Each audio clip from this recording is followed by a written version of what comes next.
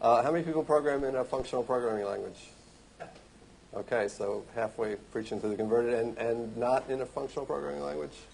A non-functional programming? So still a lot of that. I think this will be useful to both audiences, in particular, if you're not in a functional programming language. In fact, if you're not in Erlang, which I think has a complete story for how they do state. All the other functional programming languages have, two aspects. This is the functional part, and then, Haskell has this beautiful side where the type system keeps this part pure, and then there's the other part, which is kind of imperative, do this, do that. And then they have a bunch of constructs to provide facilities for when you need state on that side. Similarly, there are a lot of hybrid functional languages like Scala and F#, where I think there are questions to be asked about, okay, here's the pure part. What's the story about the other part? So what I want to do today is to talk about functions and processes and to distinguish the two. In fact, the core concept in this talk is to try to parse out what we mean by identity, state, and values, try to separate those concepts, and see how programming with values, while a really important part of the functional part of your program, ends up being a critical part of the non-functional part of your program, the part that actually has to manage state and behave as if things are changing. And there are two components to that. One is, how do you represent composite objects as values? A lot of people who are new to functional programming wonder about the efficiency and representation issues there, and I'll talk about that. And finally, I'll talk about one approach to dealing with state and change in a program, the one that Clojure uses, which is compatible with the little bit of philosophy I'm going to start with. I'm not really going to talk about Clojure very much. How many people were at my talk yesterday? Okay. How many people who weren't know something about Clojure? Okay. This is not really a Clojure-specific talk. There'll be some code later, and it shouldn't be too threatening. Just going to summarize quickly with this one slide what Clojure is about. It's a dynamic programming language. It's dynamically typed. It's functional in particular. It's functional in emphasizing immutability, not just in supporting higher order functions. All the data types in Clojure are immutable. It supports concurrency in that it's a two-part story. One is you have to have good support for immutability in pure functions. The other part is you have to have a story for when multiple things are happening at a time, and you're going to have some perceptible change, and Clojure does. In fact, I think it's an important part of a language that purports to be functional that have a story about the non-functional parts. Clojure is not particularly object-oriented. It may be clear after listening to this talk why not, because I think as currently implemented, a lot of object technologies have big problems when they face concurrency and functional programming. As I said, from a conceptual standpoint, nothing about this is really Clojure specific. So what do we mean by functions? I think that there's a really easy way to say, well, a function is something that you call, and that's not what we're talking about here. We're talking about a very precise notion of a function, which is something that you call that takes values as arguments and produces a value as a return. When it's given the same arguments, it always produces the same value. It doesn't depend on the outside world. It doesn't affect the rest of the world. So many methods in your classes are not functions by this definition. But in particular, too, I want to highlight the fact that functions, pure functions, have no notion of time. Time is going to be a critical notion through this talk. So what is functional programming? There are lots of answers to this question, and I think people that are into type systems will claim a stronger argument for what constitutes functional programming. But I'm going to limit the definition here to programming that emphasizes programming with functions. So you want to try to write as much of your program as you can with pure functions. When you do that, you get a ton of benefits. They've been talked about in other talks. It's not really the focus of this talk other than to say, even without concurrency, your program will be easier to understand, easier to reason about, easier to test, more modular, and so forth. That all falls out of programming with functions to as great an extent as possible. On the other hand, when you step back and look at your entire program, very few programs on the whole are functions that take a single input, think about it, and produce a single output. Maybe some compilers or theorem provers work that way, but most real-world programs that I've worked on, and I think most real-world programs in the real world, don't work that way. In particular, well, even if you claimed your program was completely functional, if it's going to produce any output, it's not, because otherwise it would just warm up the machine. But even if it's mostly functional, there's still observable effects of a purely functional program running. Right? It's running on a computer. As soon as it's running on a computer, it's not math anymore. Right? It's a program running on a computer. It's consuming memory. It's consuming clock cycles. It's observably doing something over time. So all programs do things over time. But most real programs, as I say, actually have observable behavior. That is not just the fact that they're running on a computer, but that they're doing things. They're interacting with the outside world. They're talking over sockets. They're putting stuff on the screen. They're putting things in around the database. In particular, though, we'll use one critical measure about how to define state, which is if you ask the same question twice and you get different answers, then there's state. I don't care where you put it in a process, you put it in an agent, an atom, in a variable, it doesn't matter, in a database. If you ask the same question twice and get different answers at different times, you have state. So again, the word time just came up again there. So I think most programs are processes, which means we need to talk about the part of your program that can't be purely functional, the part that's going to have to produce a different answer at different times. How do you do that and not make a complete mess out of what you've created with the shiny, pure part? In particular, though, I want to highlight the fact that this talk is strictly about the notion of state and time in a local context. I'm talking about in the same process. There are a completely different set of requirements and characteristics of distributed programs where you cannot do the same things that you can do in the same process. So I'm talking only about same process, concurrency, and state. So I want to be a little bit more precise about what I mean when I say identity, state, and value, and these kinds of things. In particular, I want to talk about state, and I'll talk about it twice. One is just a sort of generic statement. State is a value of an identity at a time. Maybe none of that makes sense. Maybe it sounds like a variable from a traditional programming language, right? Because I think if you ask somebody who's using a traditional programming language, do you have state? You're like, yeah, I have some variables, and I change them, and that is not a good, sound definition of what constitutes state. So are variables state? Do they do this job? Do they manage the value of an identity over time? We could have a variable I. We could set it to 0. We could set it to 42. We could assign one variable to another. Right? Is J 42? That depends. In a sequential program, probably, kind of, sort of. In a program that had threads, what could go wrong? Well, I didn't say what order these things happened in, right? Or what threads they happened in. For instance, if you said J equals I in a separate thread, what bad thing could have happened to you? Would it see 42 necessarily?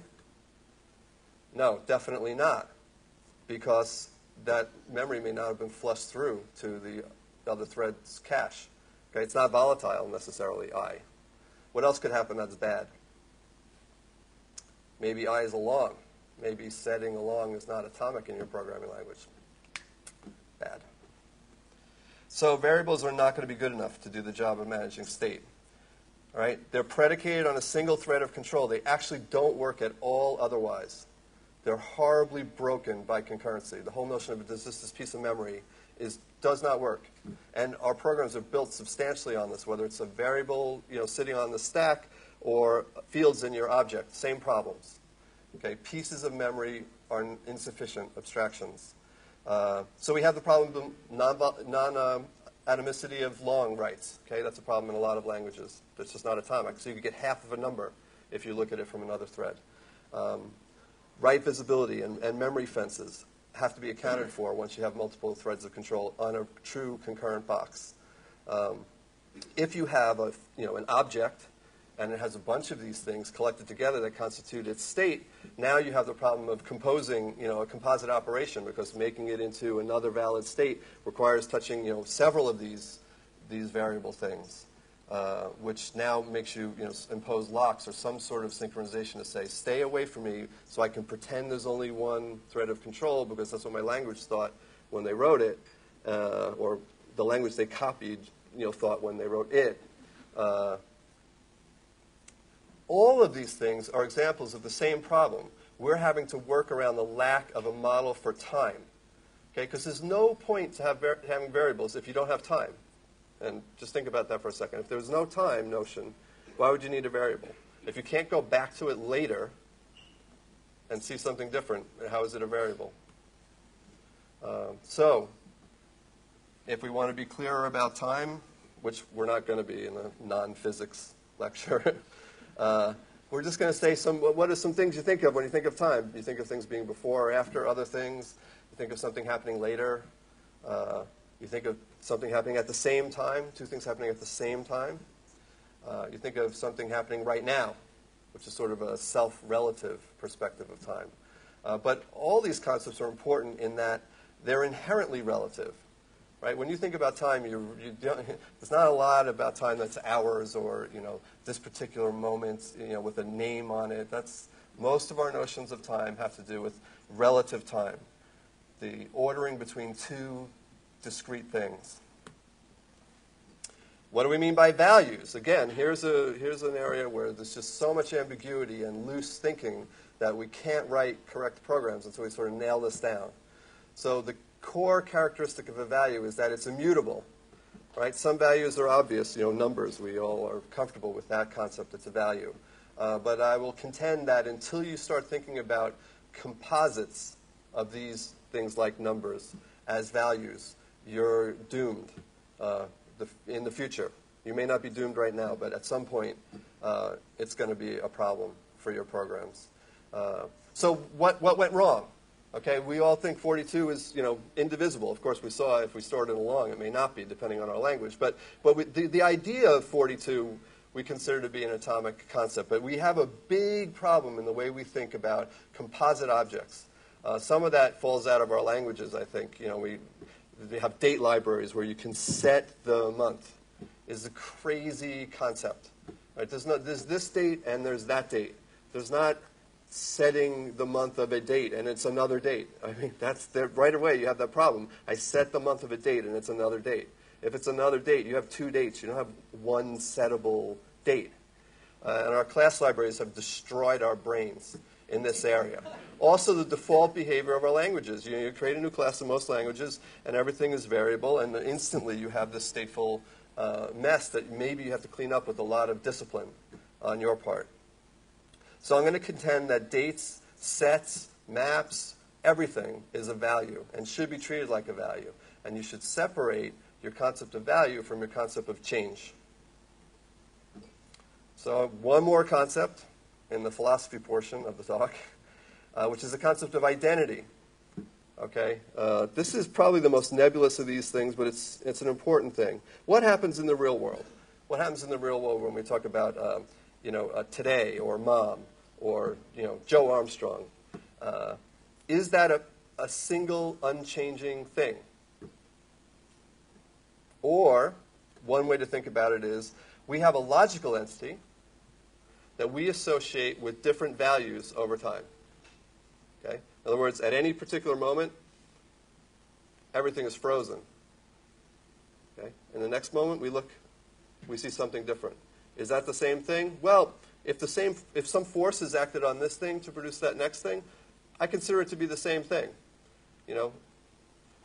Otherwise, they're unrelated things. Two things can pass through the same space. They're not the same thing because they're in the same space.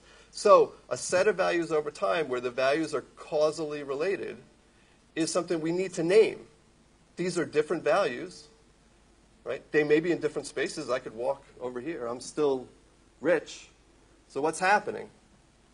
What's happening is easy to understand if you have three notions, right? There's a state, I'm standing right here. There's a state, I'm standing over here, right? They're both values. If you could stop time for a second, nothing about me would be changing.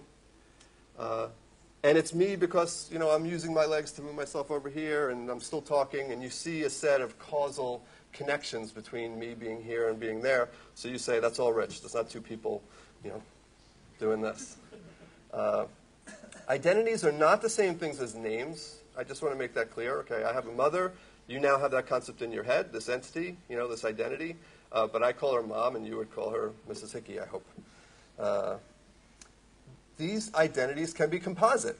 Right? We can talk about the New York Yankees or Americans, right? No problem. Those are sets. But they're also identities. They change over time, but at any particular point in time, they have a value. These are the guys who are on the Yankees right now. Any program that's a process needs to have some mechanism for identity. Okay? This all goes together. So now we'll go back and talk about state. We have some terms that hopefully mean something. Right? Now we can say a state is a value of an identity at a time. Hopefully that makes sense. Right? The identity is the logical thing. It's not necessarily place. It's not a piece of memory. Okay? A value is something that never changes. Okay? And time is something that's relative. Now it's easy to see, I think, why we can't use variables for state. In particular, that variable may not refer to something that's immutable. So already, that's a problem. Okay? If you make a variable refer to a variable, okay, you're building on sand. Okay? The key concept is variable, or whatever we're going to do to manage time, has got to refer to values. Sets of variables, as we traditionally have them, can never constitute a value because they're not atomically composite. Okay? Because we're saying a value is something that's immutable. If you could change the parts independently, then it's not immutable. Right? Because there's going to be a moment when one part is halfway there and another part is not there. That's not a valid value now. Something's happening in the middle. And more globally, you can say about variables, their problem is they have no state transition management. Okay? That's the management of time, a coordination model for time. How do you go from I'm in this state, now I'm in that state? Both states being immutable values. So this is the summary of the philosophy portion. A key concept, I think, is things don't change in place. We think that they do, but they don't. The way you can see that this is the case is to incorporate time as a dimension. Okay? Once time is a dimension, once you have X, Y, Z, time, guess what? That's over here. If something is happening here, this is no different. Okay? Things do not change in place. Time proceeds. Functions of the past create the future. Okay? But both things are values. There are a couple of aspects, I think, to the design of the things I'm going to show you that I think are important when you try to model time in the local context. These are things I don't want to give up. These are things I know I can achieve by brute force in Java, and I can't sell my language if I can't achieve them in Clojure, for instance, which is co-located entities can see each other without cooperation. Okay? There's a lot of messaging models that require cooperation. If I want to see what you're about, I have to ask you a question. You have to be ready to be asked that question. You have to be willing to answer my question. But that's not really the way things are when you're co-located. I mean, I don't know what's happening in the next building, but I can see all of you, and I can certainly look at the back of your head without asking you permission. The other thing I think is really important in a local context, it's really should be written off as impossible in the distributed context, is you can do things in a coordinated manner with co-located entities in the same process. You can say, let's all work together and do this all right now. As soon as you're distributed, you can't do that. So the models I'm going to show you support visibility of co-located entities and coordination. So let's take a little example. A little race walker foul detector. Okay, race walkers, they have to walk, they can't run. They have to walk step, step, step, heel, toe, and they can't have both feet off the ground at the same time. It's a foul, and then you get kicked out of the race. So how do we do this? Well, we go and we get the left foot position. We see it's off the ground. We go and we get the right foot position. We say, oh, it's off the ground. So they're running, right? Yeah, it sounds funny, but everybody writes programs that do exactly this all the time. Exactly this. And you wonder, well, why didn't it work? Okay, Okay, we can't work that way. Okay, we can't have time and values all munched together where things are changing while we're trying to look at them. That doesn't work. We can't make decisions. We don't make decisions as human beings this way.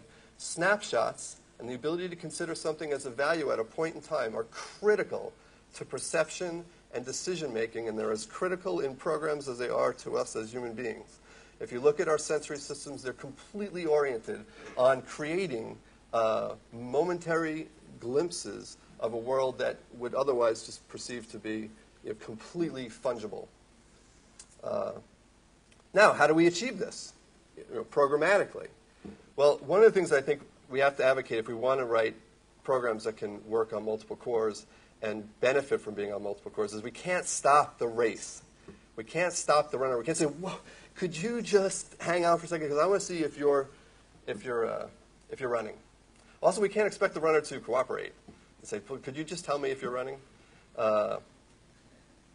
But if we could consider the runner to be a value, like this guy on the right here, it's kind of nice that we can look at him as if he was a value. There's a point in time that was captured by this photograph, right? There's a single value. I don't have to independently look at the left and right while time proceeds, right? I've got a value in hand. It was captured at a point in time. The race kept going, but I can see that guy's got a foul on the right. He's got both his feet off the ground. That's easy. That's the kind of easiness you want to have in the logic of your applications. You want to be working with values.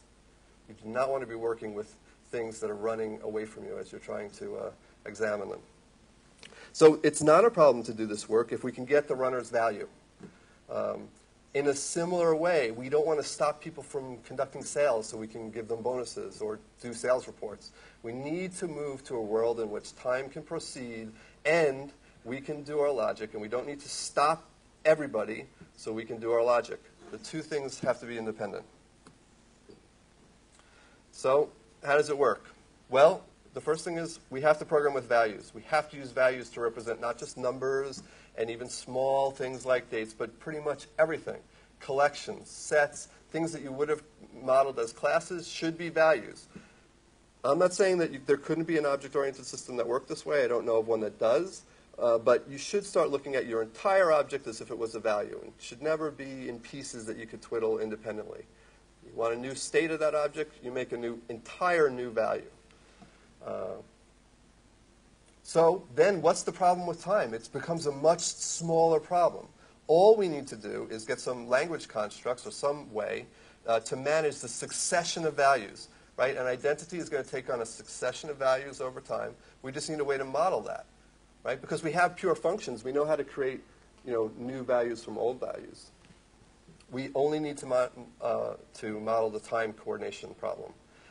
What's nice about this is when you separate the two things, when you haven't unified values with pieces of memory, you end up with multiple options for the time semantics. You have a bunch of different ways to look at it. There's message passing and there's transactional. But because it's now a separate problem, you can take different options. You can even have multiple options in the same program. So I'm going to say that it's a two-pronged approach. One part is programming with values. The other part is, in this example that I'm going to be talking about today, in Closure's example, is a concept called managed references, which you can think of as they're kind of like variables, except it fixes all the problems with variables. In other words, they're variables that have coordination semantics. So they're pretty easy to understand. They're just variables that aren't broken. So there are two parts. We're going to talk now about the values. Okay, one of the things that people cringe at initially if they haven't used functional programming languages before is that sounds expensive. If I have to copy the whole runner every time he moves his foot, this is no way I'm going to do this. And in particular, when you start talking about collections and things like that, people get extremely paranoid because what they know are sort of the very bad collection class libraries they have, which either have no capabilities in this case, or some very primitive things. Sometimes there are copy on write collections where every time you write to it, the entire thing gets copied. But there's a technology which is not complicated and has a fancy name. It's called a persistent data structure. That has nothing to do with databases or disks. But it's a way to efficiently represent a composite object as a value, as an immutable thing, and to make changes to that in an inexpensive way. So change for one of these persistent data structures is really just, in quotes, they don't change. It's a function. that takes an existing instance of the collection or composite and returns another one that has the change enacted. But there's a very particular meaning to persistent data structures, which is that in order to make these changes, the data structure and the change operation have to meet the performance guarantees you expect from the collection. So if it's a big O log n collection or a collection that has constant time access or near constant time access, those behavioral characteristics have to be met by this changing operation. It means you can't conduct a change on something that you expect to have log n behavior and copy the entire thing, because copying the entire thing is linear behavior, right? So that's the critical thing. The other critical aspect of persistent data structures is sometimes you'll see libraries try to cheat, okay, and they'll make the very most recent version this good immutable value, but on the way they ruin the old version. Okay? That also is not persistent. That's another key aspect of the word persistent. In a persistent data structure, when you make the new version, the old version is perfectly fine. It's immutable, it's intact, it has the same performance guarantees, it's not decaying as you produce new values. Every functional programming language tries to cheat this side and eventually says, forget this, we're going all immutable and we're going to pay whatever the performance costs are, because the logical costs of having old versions decay or have some bizarre behavior, either from a multi-threading perspective or performance perspective, is too high. So what I'm going to show you are legitimate persistent collections where the old values have the same performance characteristics. And the particular example I'm going to show you is the one that's in Clojure. It's derived from some work that Phil Bagwell did on these ideal, he called them ideal hash trees. And they're bitmapped hash trees that have really good performance. His versions were not persistent, and so what I did for Clojure was I made them persistent. The secret to all persistent data structures is that they are trees. Okay? There you go. Now you know. There are lots of different recipes, and I think people are very familiar with B trees and red-black trees, and maybe Erlang uses some generalized balance trees, I think, which are interesting, and there's trees that use randomization techniques for balancing and other things. These are different. In particular, they're different because they're trees with the I. Some people call them trees. The idea behind that is that you're not going to have a fixed path down to a leaf. You're going to use only as much of a path as you need to produce a unique leaf position. You usually see these things in like string search things, or maybe I think they're also using like internet routing tables and stuff like that. But here the model is very simple. We want, at least I wanted for Clojure, something equivalent to a hash table. I know I can't sell Clojure to Java programmers if it doesn't have something equivalent to a hash table. They don't want to hear about a red-black tree. They know that. They know it's okay, but it's not as good as the hash tables they're used to. They need something faster than that. And these are. The way they work is that you hash the value you want to put into the collection. You end up with a 32-bit hash. You're going to use the first 5 bits of that hash to see if there's a unique position in the first layer of your tree. So effectively what's happening is you have a 32-way branching going on in this tree. In addition, there's some fancy bit twiddling going on in each node so that those nodes are sparse. They're not fully populated, so you're not wasting the space of not fully populated nodes. You end up using a combination of population, bit pop, and some algorithms you copy out of, what's that, Hacker's Delight. So buy that. Or you can just use Clojure's. In fact, Clojure's vectors, which is the same kind of technology, it's been ported to Factor and Scala already, which is fine by me. So if it's unique in the first 5 bits, we're done. We put it in the first level of the tree. If it's not, we're going to look at the next 5 bits and walk down one more level to the tree until we find some unique position, and then we're done. We're going to put the value there. The key thing about this is how deep can this tree get?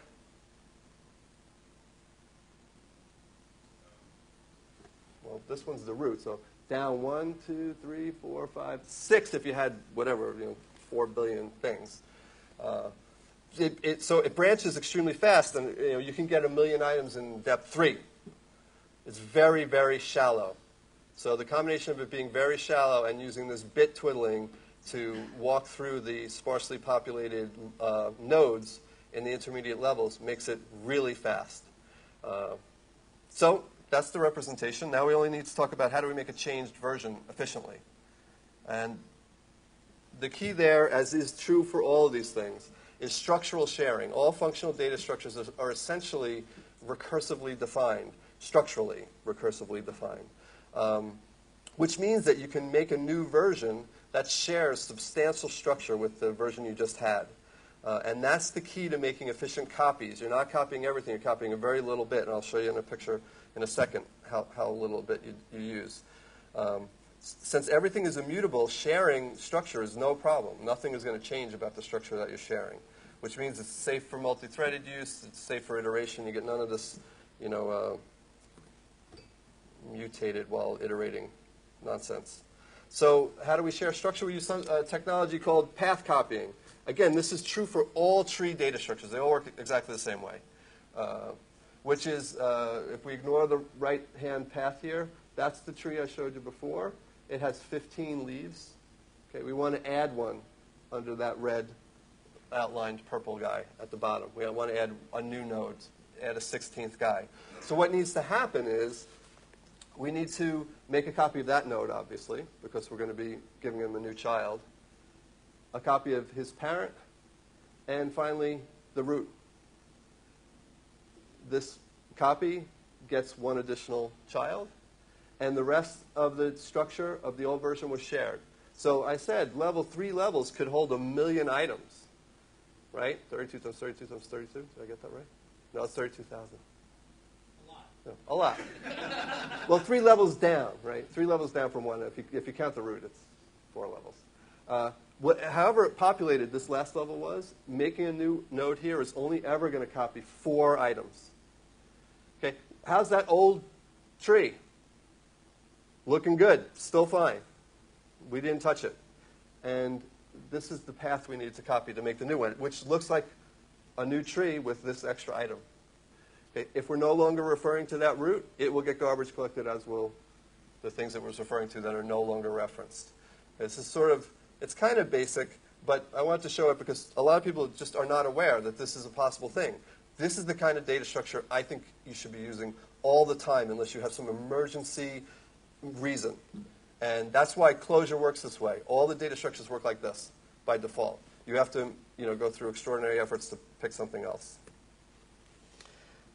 Okay, so that's a way to efficiently represent composite objects as values. We got one part of the problem solved.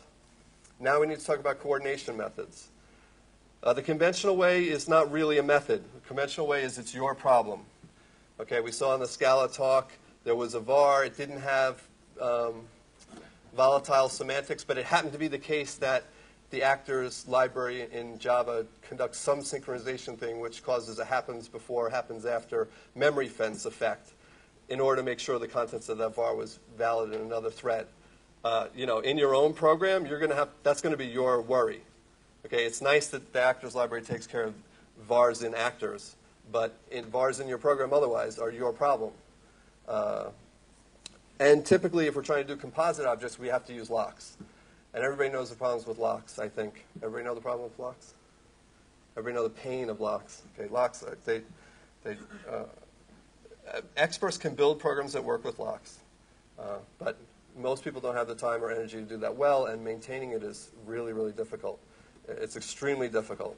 So in Clojure, what we're going to just do is just add a level of indirection. Instead of directly referring to memory, those variables, we're going to use indirection, and then we're going to add concurrency semantics to these references. If you watched me talk yesterday, I said that, but I'll show you some more details today. So this quickly is the picture of the current state of the world in a lot of object-oriented languages. You have a lot of references to the same chunk of memory. Okay, basically, it's a free-for-all. They don't know that they're going to see a consistent object, that all the parts are related to each other, that no one is twiddling with anything unless they can somehow stop the world.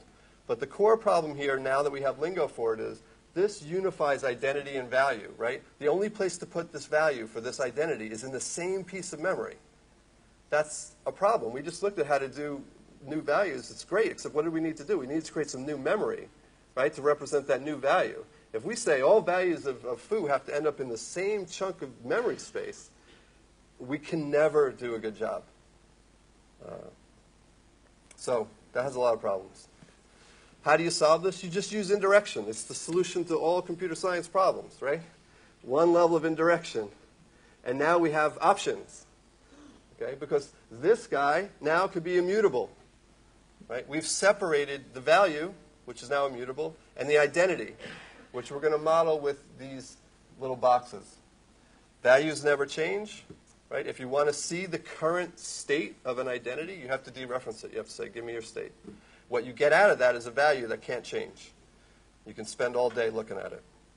Just like you can spend all day looking at the photo to try to see if the runner was foul. I want to emphasize, if you think your object-oriented programming languages encapsulation techniques are a solution to this problem, that is not true. Okay? If you have a variable or a field inside your object and you write 3 methods that can change that field and people can call those methods from different threads, you haven't encapsulated anything from a concurrency standpoint. Okay? You've just spread the problem and hid it behind something. So I'm going to call those boxes references. We have too many overloaded terms. I can't think of any new words. It's a reference because it refers to something else. So identities are references that refer to their values. But the critical thing is, in Clojure, these are the only things that you can mutate, unless you drop to Java and use Java stuff. Of course, there's still classes and arrays and all that. But if you want to follow the Clojure model, you're going to have these references. They're the only things that can change. And what they do is just manage time. Okay? In other words, you can atomically move from one value, which is immutable, to another value, which is immutable. And each of the reference types provides different semantics for time. So what are the characteristics of these semantics? One of them is, can other people see these changes I'm making? Is it shared?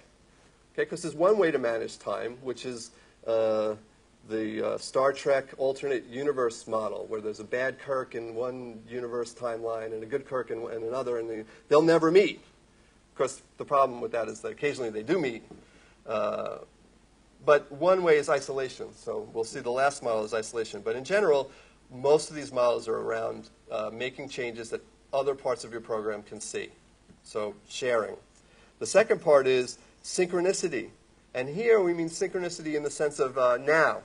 What now means to the caller. In other words, from a self-relative standpoint, is the change I'm asking for going to happen now or at some other time relative to me? Is it independent? And we're going to call those differences synchronous. If it happens now relative to me, it's synchronous. If it doesn't happen now relative to me, it's asynchronous. It just happens at some point in the future. Can't say exactly when. And the final characteristic of these references, where, again, you get different choices and options, is whether or not the change is coordinated. Okay? I can be an independent runner and run all by myself, and I'm completely fine.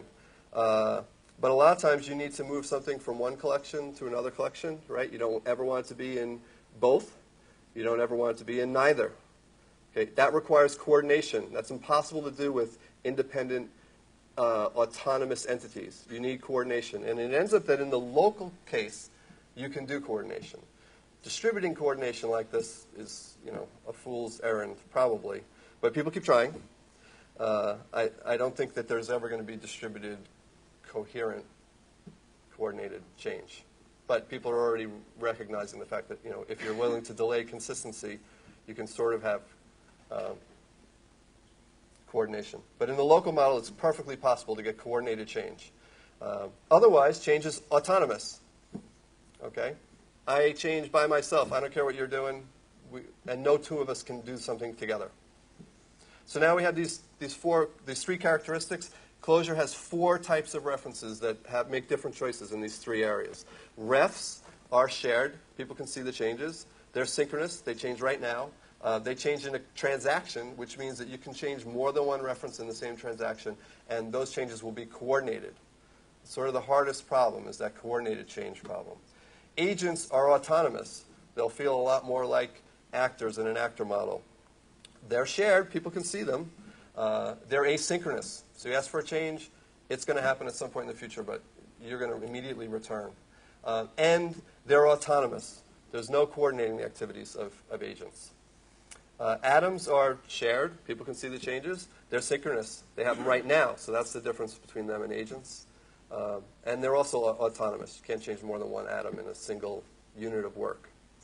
And finally, Clojure has something called vars.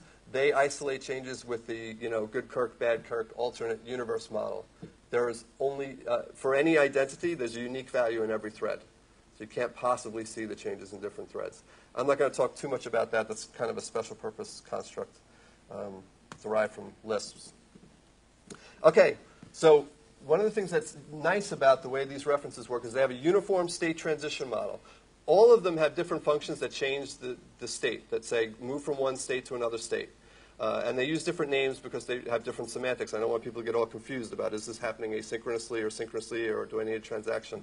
But the model is always the same. You're going to take call one of the changing functions. You're going to pass the reference, the box, and you're going to say, please use this function. So you're going to pass a function, maybe with these arguments, apply it to the current state of the box, and use its return value as the new state. Okay, so the function will be passed the current state under some constraints, either atomically, within a transaction, some way. It will be passed the current state. It can calculate a new state. Again, it's a pure function you're passing. That new state becomes the new value of the reference.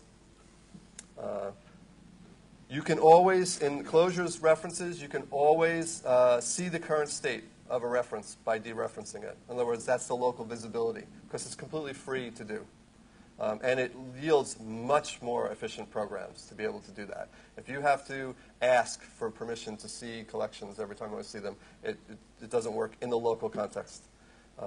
In addition, one of the other shared attributes of these things is that there's no user locking. You don't have any locking to do this work, and none of these constructs can deadlock. So what does it mean to edit something in this new world? You're going to have a reference to a value, right? We can make a new value a la carte on the side. We're going to call a function and create this new value, which we intend to become the new state of foo. All right? The new value is a function of the old. It can share structure. We just saw that. Doing this doesn't impede anybody who's reading foo, right? They're completely free to keep reading. They don't have to stop while we figure out the new version of foo. In addition, it's not impeded by people reading. We don't have to wait for people to stop reading so we can start making a new version. This is the kind of thing you're going to need for high throughput concurrency. And then going to a new state is just an atomic swapping of this box to look at the new value, the new immutable value. That's always coordinated. There's always rules for how that happens. I just showed you the multiple semantics. Anytime somebody dereferences this after, okay, more time words, after this happens, they'll see the new value. Consumers are unaffected. Okay, if I was looking at the old value, I don't get disturbed by this happening. I'm just looking at an old value. Just like I'm looking at a picture of the runner to see, I know the race is over. That's okay. We need to behave that way. If you've been programming for so long, as I have, that it's really hard to break from I own the world and I stop the world and the world goes when I say go. And we have to just break from that. That's the future. We have to understand that we're going to be working with data that is not necessarily the very latest data. That's just the future for us. Okay, so the hard references, as I said, are the transactional ones. Clojure has a software transactional memory system. I almost hate using this term because people like to criticize STM as if it was one thing. There's a whole bunch of different STMs. They have radically different characteristics. Clojure's is radically different from the other ones. But they all share some things, which is basically a model that feels a lot like a database model. You can only change them within a transaction. All the changes you make to an entire set of references, refs, inside a transaction happen together or none of them happen. Okay, that's atomicity. You don't see the effects of any other transactions while you're running. They don't see your effects. It's the normal things. The one unique thing about STM transactions is that they're speculative. Right? You may not win. Somebody else may win. And you will automatically retry up to a certain limit, which means that your transactions cannot contain side effects. This is the way you do coordination. You can't really do coordination without some technique like this. You can't build a system on independent entities and do this kind of work. So in practice, what do? You just wrap your code with doSync, which just means this is a transaction. There are two functions, alter and commute, which work like I described. They take a function, a reference and a function, and some args, and say, apply this to the reference in the transaction and make the return value the new state. Internally, Clojure uses multi-version concurrency control, which I also think is a very critical component to doing STM in a way that's going to work in the real world. A lot of STM designs are, you just write your app in the terrible way you were with your object-oriented language, banging on fields, and STM is magically going to make that better. I don't believe in that at all. Clojure's STM is not designed for that kind of work. If you make every part of your object a ref, it isn't going to work, and I'm not going to feel bad for you because I just explained how to do it. You make your object a value and atomically switch that value, and everything is better. But you do have this issue of, again, people would criticize STMs universally because most STMs do something called read tracking. In order to make sure that nothing bad happened while your transaction was going on, they track every read that you do in addition to all the writes that you do. I also believe that that is not going to work. So Clojure does no read tracking. The way it accomplishes that is with a technique called multi-version concurrency control, which is the way Oracle and PostgreSQL work as databases, where essentially old values can be kept around in order to provide a snapshot of the world for transactions while other transactions that are writing can continue. That ends up being extremely effective, but it falls out of this necessity to be using references to values. It's got to be cheap for me to keep an old value around for you, right? I just showed you how it is cheap if you're using persistent data structures. All these things go together. If you don't do all this stuff together, you don't have an answer to this problem, in my opinion. But when you do this, it's really nice. So MVCC STM does not do read tracking. So what does it look like in practice? We define foo to be a ref. That's a transactional box to that map. Okay, we can dereference foo, and we see what's in there. Unfortunately, the name's order changes because they're hash maps, so they don't guarantee any order of iteration. We can go and manipulate the value inside foo. We can say, give me the map that's inside foo and associate the A key with Lucy. That returns a new value, right? Nothing about that impacted the reference. Right? I took the value out. I made another value. Okay, we can do all kinds of calculations completely outside of the transactional system. It's still a functional programming language, right? Get the value out and write functional programs. So that didn't have any effect on foo. Okay, we can go and we can use that commute function, which actually says, take a reference, commute a reference with the function assoc, which adds a value to a map, the key A and the value Lucy. And that fails because there's a semantics to those refs, which is that you can only do this for refs inside a transaction. So you get an error. If, however, you put that same work inside a transaction, it succeeds. And when the transaction is complete, that is the value of foo. I don't have a lot of time to talk about the implementation details, but again, don't think that STM is one thing. If you've read one paper on STM, you know nothing about STM. If you've read all the papers about STM, you know a little bit more than nothing about STM. None of us know anything about STM. This is still a research topic. But I do know this. This works, and it works really well, and it makes it easy to write programs that don't use locks. I think all the programs that I've written in my career, I could have used this anytime I needed coordinated change, and it would have been fine. People can bang on it and try to push the scalability issues and whatnot. From a correctness standpoint, this is a godsend. However, inside, unlike some STMs, Clojure's STM is not spinning optimistic. It does use locks. It uses wait notify. It does not churn. Processes will wait for other processes. It's got deadlock detection. It's got age-based barging. There's extreme minimum. In fact, I think what is actually the minimum amount of sharing in the transactional system, which is 1 CAS, which is for the timestamps. People have demonstrated you can hammer on 1 CAS continuously with 80 threads, and that's about the limit of scalability. But when you actually have some work in your transactions, it's no problem. I've run stuff on an Azul box with 600 cores, and that CAS is not going to be the problem. As I said, there's no read tracking. It is important that this STM is designed for coarse-grained orientation. It's not one of these snake oil STMs that you can do what you were doing. You have to do this new thing. You have to use references to immutable values. Then you can use my STM. It's not going to make your old programs good. And readers don't then get impeded by writers and vice versa. It also supports commute, which I don't really have time to explain right now. I do want to show you one other model because it's very different, and it's nice in that it's very different yet very much the same because we've sort of isolated change from values, you can take a completely different approach to time. Okay, so in an agent, which is another kind of these reference cells, each agent is completely independent. They have their own state, and it cannot be coordinated with any other. State changes through actions, which are essentially just ordinary functions that you're going to send to the agent with the function called send or send off. That function is going to return immediately. So you're going to send this function and some data, say, at some point in the future, apply this function to the current value of the agent with these arguments and make the new return value of the function the new state of the agent. That happens asynchronously on a thread from a thread pool. Only one action per agent happens at a time, so agents essentially have sort of an input mailbox queue. So they also do all their work serially. It's another promise of the semantics of an agent. Again, as with the other reference types, you can just dereference it and see what's in there. If you do successive actions to agents inside the same action, they are held until the action completes, so they can see the new state. The agents do coordinate with transactions, which is kind of nice. So one of the problems is you saw no side effects in transactions. So you wonder, how do I let somebody know I completed this transaction successfully? I need to send them a message or do something side effecty. It ends up that if you send an agent action during a transaction, that's held until the transaction commits. So if the transaction gets retried, those messages don't go out until the transaction actually succeeds. So that coordination is a really nice feature. These two things work together. They're not quite actors. The difference with an actor model is that's a distributed model. You don't have direct access to the state in an actor model because you can't distribute that.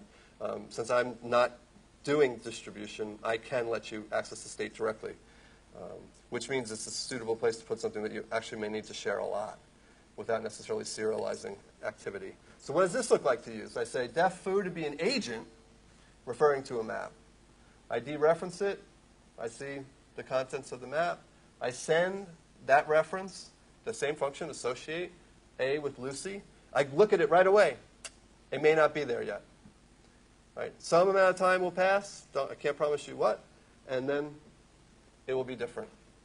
Okay? This is a different way of thinking about things, but people who program in Erlang completely do amazing things thinking about things this way. Right? Things can be asynchronous. You cannot keep programming your computer as if it was your old Apple and there was only you and your assembly language and you were king of the universe. Things happen at the same time now. Atoms, a very similar story to agents. Right? They're independent. You can't coordinate change to atoms. There's a different name for the state change function. It's called swap. Again, it takes an ordinary function of the old state to the new state. The change happens synchronously now. So that's the difference between atoms and agents. It happens right now.